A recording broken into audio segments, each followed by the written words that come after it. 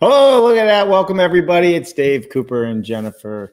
And this is episode number 42 of Building Modular. How cool is that? That's great. Thank you, everybody, for joining us. And like Dave said, 42 weeks, episode number 42. It is episode number 42. And today we are talking about modular home trends here to stay. Now, we've had a lot of people on the show. And so today's episode is going to be geared towards those conversations that we had and whether or not they are here to stay or not here to stay. But we think they're here to stay. So at the start of every new year, right, there's all this buzz that happens. What was great last year? What has sticking power? What's new on the horizon for next year? And one big event that's coming up that will explore a lot of these topics is IBS. Oh, the International Builders Show, the virtual platform. Yeah, absolutely. And the Building Systems Council is doing a ton of educational networking roundtables. So we're looking forward to that. Some of that I might be actually hosting, I hear. Who knows? I'm still working through the details, so stay tuned. Yeah, what's really neat about IBSX this year is that it is a terrific platform where you can actually attend every single educational session, when it's live on, and you're there in person. Oftentimes you're trying to figure out where to go, what to see, because there's so many great sessions that happen at the same time. Yeah. How do you pick? Well, you don't have to. That's the great thing. Not this year. You're not going to miss anything. And if the session actually has a real, a lot of attendance, they're going to rerun it again later in the week. So with that said, with IBSX, that is one of the beauties of it because there's so much educational sessions happening out there that you'll be able to catch every session on your time when you're ready to watch it. So, but there will be some live sessions as well. Yeah. Yep. Part session, part live. Yeah. What is it called? Semi-live? Semi-live. Semi-live. I think ours is a semi-live session. Well, we'll have to take a look and you'll have to join us to find out. And in addition to that, we're totally digressing right now, but the keynote speaker is Mike Rowe, as many of you know. Dirty jobs, dude. He is, if you haven't seen him speak before, he's amazing. Yeah, he is amazing. He's a wonderful person. I heard that the prep for the show was amazing and that they had a lot of fun. So I can only imagine. Hopefully we can get Mike Rowe on the show. Any of you guys out there know Mike Rowe personally? Maybe I need to talk to Greg at the NAHB, see if we can get Mike Rowe on our show. Right. It's all about collaboration and building it better. Yeah. And today, this show is not about IBSX, but this show is about the 2021 trends with sticking power. Yeah. So if you are a systems built manufacturer, if you are a traditional site builder, if you are a homeowner looking to build a prefab home or a modular home, really, the show is for everybody. It really is for everybody. And it's been amazing, Jen. Just even watching some of the modular posts happening on Facebook, Instagram, there are a lot of people researching modular. So if you're a builder out there and you're not on these platforms, there are entire conversations happening around this, not only on the professional level, but also on the consumer level. Questions like, who should I use in New Jersey? Who's built in Montana? Where can I get financing? All of it's happening, and it's not just once or twice. It is happening nonstop. So if you're not in there trying to tap into those homeowners and to those professionals, you're missing out. Yeah. So if you're joining us from that platform today, thank you and welcome. And like I said, this show is really for anybody out there who's interested in building modular homes, prefab homes, any system built homes, because these trends that we're talking about today, a lot of people, when they hear the word trend, they're thinking, ooh, lighting, flooring, countertops, color. Those are not the trends that we'll be speaking to today, but there are some amazing people at IBS like Don Dumal, Jane Marr, who do speak to those things. And hopefully we'll get a wraparound with them and be able to present those to you as well. Yeah. And if you don't know who those two are, they are two very big players. They design a lot of the design centers for the top 10, top 20 builders across the country. They're really tied into trends and what's happening, not only here in the country, but globally. If you go back and watch, I believe on YouTube, we have some videos with both of them. You can learn more about them. So I love it. I love it. I love it. All right, everybody, listen, thank you very much for joining us because Jennifer at Dave Cooper Live, we are bringing you the people and the processes that are building it better, from building tech to building science to building codes to building systems to trends, all on this channel. And that's what we're doing at Dave Cooper Live. So if you know somebody or you are somebody who is doing it better and doing it different, we want to hear from you. Maybe it's a good fit for our show. Without further ado, Jen, let's hop into our, what are we doing? Presentation. My goodness, it's going to be a day. All right, episode 42. Can you believe it? I know. Here we are. And thanks again. We're still smiling. For joining us, everybody. We are live on YouTube, Facebook, Twitter. No. Oh, I didn't do any of that, did I? Yes, go ahead. Live on YouTube, Facebook, LinkedIn, Twitch. YouTube, Facebook, LinkedIn, Twitch. Not Twitter yet. But why are we live on Twitch? Because that's where all the young people are, Jennifer. Get with it. The young people go to Twitch. I have no idea. They're gaming. I know, honestly. All the setup, nada. No, it's all me. All me. But all the writing and all the intelligence stuff, that is her. So when it comes to the intelligence of our show, it is definitely Jennifer. It's all teamwork. So, all right, let's jump into it, Jennifer. Yeah. I know. I'm excited. Okay, here we go. Let me go to the slide so I can scroll through. Episode 42, modular home building trends are here to stay. Prefab homes and modular built homes are on trend. How you can stay in front of the curve and serve your clients in excellence is what we're going to cover today, right? Right. All right. Outdoor living spaces, Jen. Okay, so I kind of lied here. I said that we're not talking about design elements or anything like that. But one thing that is definitely here to stay is outdoor living spaces. Yeah. And not only outdoor living spaces, but for sure outdoor dining.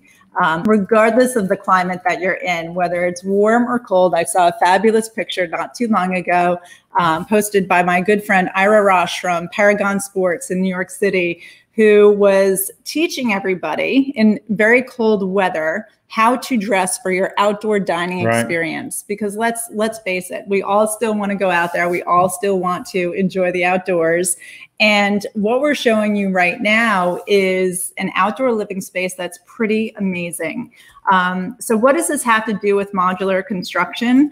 A couple of things. Number one, so many elements of homes can be customized and personalized on site, right? You don't have to build the entire home in the factory or off site. These photos are an example of a collaboration done between Jake Bruton and Steve Basic. And this is a prefab deck. Yep. Fully cantilevered. Fully cantilevered. With a broken thermal bridge. With a first one ever that we know of. Right. Yeah. No, this is an awesome example. This can work on any offsite project, any traditional site project, right? This is a home that Mark Willey was part of as well, I think, with the T-stud. But this deck in itself was prefabricated, built offsite, and put on site to this existing building. And I think the big thing about this deck is exactly what you said. Yeah, so no thermal bridging. It's completely free and clear from the home. That's right. And it is cantilevered. And I love that photo of Jake and Steve standing on the deck. And it's amazing, fully engineered. But here's the point. You don't need to go to these extremes to incorporate outdoor living into your homes. Right. It's definitely part of the design process. It's part of getting the right design partner to help you create this for your clients and offer it to your clients. Because number one, it will differentiate you from other builders when you offer these amazing outdoor living spaces. And number two, it's what people want. 100% what people want. So moving on with that, and I'm just looking here. Miss Dahlia didn't plug us in. And I think that's down. But either way, moving. Gotta love tech. So we might have to speed round through our show today. Yeah, but that's all right. So moving on with everything. If you guys can see our video, please let us know for sure. Because I had somebody made a comment that they couldn't see our video, but I am seeing it on my phone. So I'm assuming it's happening out in the real world as well. So Peter, hopefully you stuck with us, my friend. All right, Jen, next one. Here we go. All right. So indoor air quality. This is a trend that is definitely here to stay. And a lot of times when people talk about indoor air quality, they think about HVAC or your HVAC system, ERV, HRV. One thing that people often don't consider when designing and building their home, you know, and this is definitely for homeowners out there, your dehumidification, having the right humidity levels in your home. And this is something that is definitely driven by climate, where you are, what you're doing. So it's really important that you work with a builder who understands the importance of humidity levels. This is a terrific slide that we had shown on our show with our building science show with Mark Willie and Nikki Kruger. We do reference the YouTube link in the slide, and we can post that later because it's all about health and well-being. It's all about fresh air into the home, controlling moisture, right? Water in any of its forms inside your home is not a good So what's bad about water, Jen? Everything when it comes to building and construction. Not good. Not good for the house at all. So listen, if you're out there on YouTube, Facebook, Twitch, even LinkedIn, you're a consumer, you're thinking about building, I know everybody wants to jump right into hardwood floors and tiles, and let's go less money on windows. Let's go less money on whatever. Spend the money on the building. Understand that, because you're going to have more money to spend on your upgrades when you're living in the house.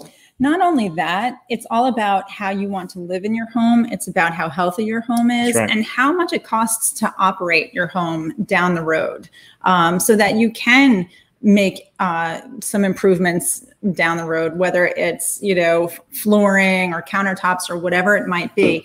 Get your building envelope right. Get your indoor air quality balanced. And maybe we can go to the next slide, because the holy troika of the holy trinity of indoor air quality. And this again came from our show with Nikki Kruger. It's from a presentation that a collaborative effort. But ventilation, filtration, and humidity control, that's your holy trinity of your home. So really pay attention to that if you're a holy builder. Trinity? Exactly. I'm not there. It's big words. Right there. I know. These aren't my words. But it's something that we can't underscore enough. Yeah. Healthy homes affect everything, how you feel, how your children feel, how you're, you know, if you have aging parents who live with you, this is a super big deal, as now and always. It really is. With Sharasiko on the show, and understanding how sick her kids were and what was happening in their environments and all the things that were happening. If you're planning on building, these are really important things to take into consideration. The old school way of doing things, how it was done 100 years ago, does not work today. Period. End of story. It's just the way it is. Look at what you're putting into the house. Look at how you're filtering the house. Look at the fresh air you're bringing into the house. Super important. Absolutely. So before you get into the building envelope, before you get into the cosmetics of your home, really talk about the building envelope and the systems that you're putting in your home. Super important. And of course, it's all about the prep work, right? So today's a perfect example where we need to put in a little more prep work to our setup, because obviously we lost Dave for a minute, but that's okay. Yeah, really, Liz, I'm back here fixing something. Because if it's live, it will go wrong. Absolutely. So again, thank you to Nikki Kruger and everybody else who shared these slides with us and allowed us to share them with you today. And again, this is all about differentiating you as a builder, you as a manufacturer, and offering more value to your clients. Because oftentimes clients will come back for more than one home. Clients will choose to build multiple homes with the same builder, and especially the relationship between manufacturers and builders. You want that builder coming back over and over and over again, a repeat customer. For sure, for sure. So listen, if you guys are out there right now, we are live on LinkedIn, YouTube, Facebook, and Twitch. I was twitching a minute ago with all the technical issues happening behind the scenes. But listen, everybody, please hit that like button right now. Let us know that you're out there. Please send us a comment. Tell us where you're joining us from today. And please let us know how the video feed was. We did see one comment in there that you guys weren't seeing it, but it looks like it's up and running. I do know there's people out there watching. I can see you, so join us. Let us know who you are, and or at least just give us some likes. We love that. All right, Jennifer, moving on to the next topic here is technology. Technology in your home. And are we talking about surround sound? Are we talking about LED lights? Are we talking about, what other technology is it? We're not talking about smart home technology. We're not talking about clap on, clap off lighting. No, no, no. No cameras? No. Oh, come on, you're boring me now. What do you mean technology? So this is the technology behind the scenes. And this is definitely more for the builder, the manufacturer, and anyone out there who wants to stay ahead of the curve. Because guess what? A couple of things here with construction technology. Number one, everybody's doing it. Don't think they're not. If things are working for you, business is good right now, and why break the mold? Why press pause to invest in some construction technology? Yep. Now is the time. It really is time. And this is more on a manufacturing level, not on the consumer level. So when we're talking about technology, between parametric design and degenerative design, or just simple workflow processes. Simple workflow process. That guy right there with the crazy hairdo, that's my friend Jordy Puchinga. Yeah, I love Jordy. Jordy's a great guy with ModuCore. They have some great technology. This isn't a sales pitch for them, but they're doing it different. Yeah. So if you're an offsite systems built manufacturer or builder, again, we're really calling things to your attention. A lot of you out there already use Buildertrend or maybe Co-Construct or some of those off the shelf, or maybe you even have a custom platform that you've designed. ModuCore is just one example of an ERP system for manufacturers that integrates the whole process. Yeah. BIM obviously is a whole different conversation, but now is your time. Now is your chance to invest in construction technology. There's so much information out there in terms of what's available, and definitely use our channel and our show as a reference because like Dave said, these aren't only design tools that exist, they are full end-to-end solutions like the example of ModuCore. Right. Yeah, for sure. They definitely are. Hey, look, Dr. Amar is joining us. Hey, Dr. Amar, listen, I owe Dr. Amar a follow-up. You sent me a follow-up. We've just been kind of on the run, but you are on my list to follow up with this week. So I don't want you to think I forgot about you, doctor. I do appreciate you reaching out. So all the way from Scotland. Nice. Yeah. I bet he has a good accent. Yeah. You got a good accent? Everybody loves the Scottish accent. Is Scottish the word I'm supposed to use? They definitely have some good whiskey over there. I do like their whiskey, for sure. I like my whiskey no matter where it comes from. Yeah, right. So, all right, love it. All right, Jennifer, moving on down the road. We talked about construction technology. We're going to continue on the conversation with construction technology, but now it's a little bit different. Now we're talking something that the consumer does see and use. So there's two things, right? There's the construction technology that happens behind the scenes that allows you to better manage your business, better plan your business. And then there is the marketing technology, which speaks to the client experience, the user experience. Prop tech is a hot word that you'll continue to hear in 2021 and most likely beyond. So many financial or so many capital raises right now are funding prop tech ventures. And this conversation with John Sicilian from Sicilian Partners references the question, why do they matter? Number one, why are there so many acronyms? Number two, why should I care? Here's the deal. You have your behind the scenes network of how you interact with your manufacturer and how you interact with your trade network and how you might interact with your suppliers and your designers. How are you interacting with and engaging with your clients? These are two totally different things. One is a back end, the other is a front end. Excuse me.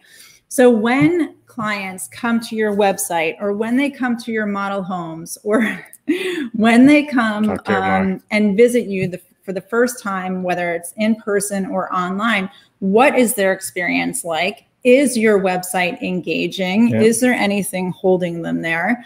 And then once they become a client, how can they engage with you digitally as well? Well, and that's really it. And I think the consumer's so used to this, right? And this is one of the things like Sicilian Partners brings to the table, right? They're bringing that whole retail experience of out of industry experience to the home building world. And, you know, they really believe in treating the consumer like you get treated when you're out in the retail world, right? And shopping and interface online, all of those things. And that's why people are so loyal to brands, whether it's Prada or Gap or any of them, right? Walmart, Target, they like the experience. So Nordstrom's, I mean, you could buy something there, take it back 5 years later, and they'll just give you a new one. So tell them Dave Cooper sent you. Well, I'm not sure that's the topic that we're no, I know, but it is customer service, and we're going to talk about that That's in right. a minute. But in terms of that user's experience, right now we're all living in a very digital world. We're ordering our groceries online, we're ordering our prescriptions online, we're doing all of this. So how your consumer can engage with you online is a super big deal. Take a look at it from their eyes and understand what their experience is. Can they choose their selections online once they've become a client? Or are you stuck in the world of email where they have to email you a choice and you have to email them a price and blah, blah, blah? Or can they get that instant answer that we're so conditioned to receive right now? That's right. That's right. All right. Moving through, Jennifer, moving through. Where are we? Commercial. My favorite, our kids' favorite place in the world. Okay. So the next trend with staying power has really nothing to do with trend, right? It has to do with my fat belly. I do love this place, and it tickles my heart that they are so into modular now. I love it. Let me put them up here. Right. So customer service. Bam, Chick-fil-A. Yeah, Chick-fil-A. Let's go. I'm hungry. When you think about and whether or not you're a fan of their food or choose to go there or it fits your lifestyle, you cannot argue that they have remarkable customer service. That's right. And some of you out there are probably wondering, how come we're going out of industry, picking somebody who has nothing to do with new home construction to talk about customer service? Well, two reasons. Number one, they are number one. They are number one. And number two, they have chosen to use modular construction for all of their go-forward projects. They really have. They jumped in with both feet. They've had a lot of success from what we're hearing. We haven't had them on yet, but we're trying to get Chick-fil-A on. And again, if anybody knows Chick-fil-A, send them our way. We want to talk with them and have them on the show and really understand why they went this route. So I think it's super important to understand they're not the only retailer to do this. There's some other ones out there. I think, was it Whataburger? What's the burger place that was in Fairfield? Shake Shack. Shake Shack. I believe they went modular on their builds as well. So there's quite a few of retail, not hotels, because hotels have already made a big switch to it. But now the retail industry, food mart has gone that direction. Right. So it's really exciting to see how Chick-fil-A, number one in the world in terms of client service, has chosen number one in the world, really? Partner with offsite construction. That's really cool. Cool stuff. Okay. Here is, I think this is our last trend that we're going to talk about today, but couldn't be more important. And it's something we talk pretty much on every single show. Doesn't surprise me in the least bit either. Go ahead. I won't say it. I know what it is already. Culture. I have the inside track. Absolutely. It's your company culture. Yeah. What is the essence and the spirit of your organization? Whether you are a 2-person organization, a 200-person, 2,000, it doesn't matter. What are your core values? What's important? Do you have any mentoring that's going on? Right. How do you support your individuals to be their best selves? Regardless of what type of degree they've earned, regardless of their GPA when they graduated, how do you encourage and inspire your team to be their best? Yeah, for real. I mean, when you look at this next person that's coming up, it is a publicly traded company, right? I interviewed them. This is going back years now. And to be a publicly traded company and be at the top of the home building list for culture is amazing to me. So without further ado, Cheryl Palmer. Yeah, Cheryl Palmer and Taylor Morrison. So they are one of the biggest builders in our country. And they were the only home builder to earn a spot on Glassdoor's Best Places to Work, which is an employee used website. It's a third-party website. And Cheryl at the helm of the company, Cheryl Palmer, you'll often find her on Fox News, CNBC, MSN. Right. She's constantly out there talking about their, company who is performing amazing quarter after quarter. But she often credits her team and the strategies that they have implemented to really build an amazing team. And in fact, in this interview with Cheryl that we're referencing here, this goes back, a while. Dave, you asked Cheryl, what is new in innovation? What's next in innovation? And believe it or not, she covers several topics in terms of where she thinks innovation of the future is going to happen. Yep. But her first response starts with culture. It really did. I mean, it was all about the employees, because without them, you're not getting very far and you're not going anywhere. In fact, I know you can't read that, so I'm going to read it to you. Having a great company culture is no longer just an option. It's an expectation. Today's employees consider it as much as they do salary and other traditional benefits when seeking a new role. And while one company culture might not work for another, I do think there are basic building blocks that any company can adopt to foster and enrich a vibrant culture from the inside out. So with that said, Jennifer, this is what's so cool about Cheryl. And if you think about this advice, everybody, because this was a couple years ago, she said this, and they are at the top of the list of places to work in the home building industry. Mm-hmm. So maybe, not only that, they are at the top of the list in terms of performance on the open market. So, is there a correlation there? Yes. 100%. That's what I was getting to, but you cut me off. That's it. You know what we need? Remember in the old shows, they had that big hook that would come in and just grab somebody and drag them out. That's what we need around here. Well, when these topics come up, I mean, this is something that Dave and I firmly believe in. And, we are disciples, no pun intended, of servant leadership and the foundation of servant leadership and EntreLeadership and Dave Ramsey Solutions. That's a good resource for that type of thing. We're going to talk in a minute about somebody else who really believes in servant leadership. But essentially, this is where it all starts. The great news about this trend, again, it's not a trend. It's here to stay. That's first of all. Second of all, it doesn't cost a lot of money to create a really engaging company culture. No, it doesn't. It does not. When you get into leadership as a servant leader, and that's kind of how Cheryl drives her home of her company, it's you work together. You don't really have employees, so to speak, right? Your teammates. Mm-hmm. And I think if people approach just that one little thing as teammates, and not approach it with I or they work for, those things make a huge difference and really make people feel empowered. They do. And, like I said, it doesn't take a lot of money, but what it does take is consistency and clarity, clarity of message, because when everybody's clear on what's important to the team, and it's not just winning. She's looking at me. I know. I understand. I know, but it's not just winning.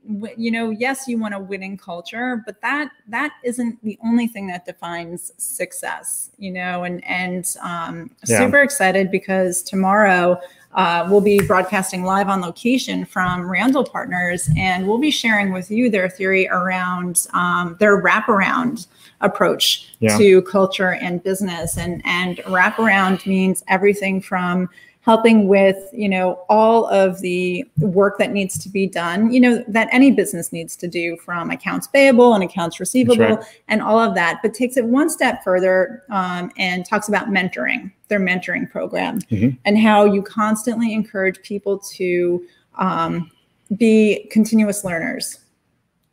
And that's really critical to creating a culture of success. It is critical. And we're going to talk about that tomorrow. Not only on that, but they're heavily involved into their educational system, the public school system, all the way from kindergarten on up through high school, with education and training within their community. And they have over 25 plus companies. They're a big organization, and their CEO, the owner, the founder, privately owned, still reaches out, I think, on a weekly basis and has conversations with each and every one of them to talk about culture, talk about the business, where it's headed, what it's doing. So tomorrow is going to be a lot of fun. And they got a big focus. They're looking at offsite construction, pods, panelization, you name it. They're looking for it. And if you're out there, they are acquiring. In other words, that means spending money for other companies, whether you're in good shape or bad shape. If it's the right fit for them, they do not have a problem buying a company that's struggling and turning it around. Absolutely. Because they're looking for people. They're looking for people who are open-minded and working hard and really driving their business. And that's actually the crux of this presentation today, because all of these things, when bundled together, right? When you're thinking about these outdoor living spaces, don't just think about your homes that you're building for other clients. Think about your own business. That's right. Do you have a place, you know, if clients and your employees are still coming to work, is there a comfortable space for them to work outside? This is not just about the homes that you're building. If you're a company or an organization, where can your team sit outside comfortably, either to do some work or have a meeting, an open air meeting? You know, because that's what a lot of people are looking for today, in terms of health and well-being, not just in their own personal home, but also in their place of work. Construction technology, the next generation of workers, the next generation of construction leaders, like Jerry McCaughey said recently, they're growing up with a cell phone in one hand, an iPad in the other. They're all digital. If you want the next generation of construction leaders to be interested in joining your organization, you need to meet them where they're at. You need to get some tech in there. Tech, 100%. That's why we're on Twitch, Jen. That's exactly because that's all about tech. It's gaming. It's all the young people out there, and that's why we're there, and that's why we're going after that. So, all right, everybody, listen. I think this was a very informative conversation, Jennifer, because when you look at offsite construction and you plan well, what comes of it? Well, you know, this is my favorite slide, right? Precision plus performance equals profitability.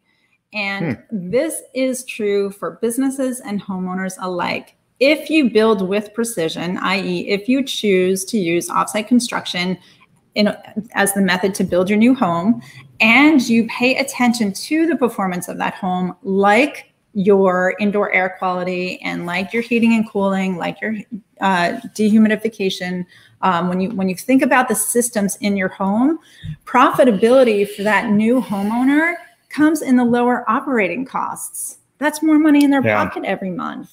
So that statement is true, not just for manufacturers, not just for builders, but also for homeowners who are looking to use offsite construction to build their modular home or prefab home. Yeah, 100%. Offsite's the future. It's here to stay. It's not for every application. Well, let me take it back. Offsite's for every application. It just depends on what offsite method that you choose to use for your job site. So, all right, everybody, listen, love it. What else you got, Jennifer? Is that it?